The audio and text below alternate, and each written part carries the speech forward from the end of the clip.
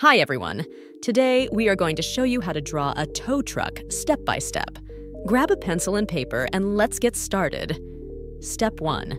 Draw the truck cabin. Draw the cabin by adding several straight lines like the image. Step 2. Draw the backside of the truck. Draw a horizontal rectangle to the right of the cabin. Step 3. Draw the windows and door. Inside the cabin, draw a small square window. Make it a bit angled from the upper side, and a rectangular door. Before we continue, take a second to like this video and subscribe to our channel. Details about our products and services are in the description below. Step 4. Draw the wheels. Inside the wheel arches, draw 2 circles on each side to create the wheels of the tow truck. Step 5. Draw the bumper. Draw a long rectangle under the cabin and backside. Step 6. Draw the tow arm.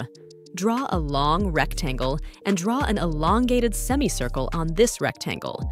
Next, sketch 2 parallel lines slanted at an angle. Step 7. Draw hook and lights. Draw a hook-like shape for the tow arm and 2 half circles in the front and back for the lights. Taking your drawing to the next level. Adding background to your drawing. Draw the road, add bushes and sky. Get creative. Color your drawing. Finally, use your favorite colors to bring your tow truck drawing to life. We hope you had a blast drawing a tow truck with us. Remember, practice makes progress, so keep those pencils moving.